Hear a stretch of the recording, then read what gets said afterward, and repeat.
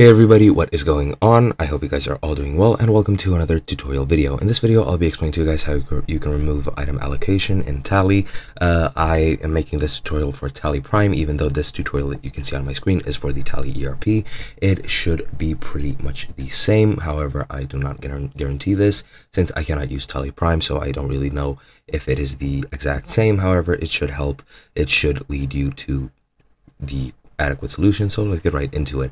As you can see, it is a very short sort of question and answers site, which is Tech Jockey, and there's a couple of steps that you need to take. First is open Tally ERP, or in this case Tally Prime, and navigate to the gateway of Tally.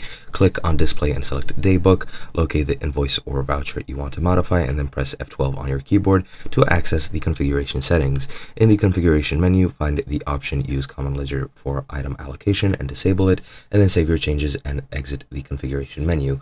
And that is pretty much the only solution that I have found. I am pretty sure, as I've said, like 95 to 99% sure that this works also with Tally Prime and not only Tally ERP 9. However, make sure to test it out and let us know in the comments below, and I'll be seeing you guys in another video.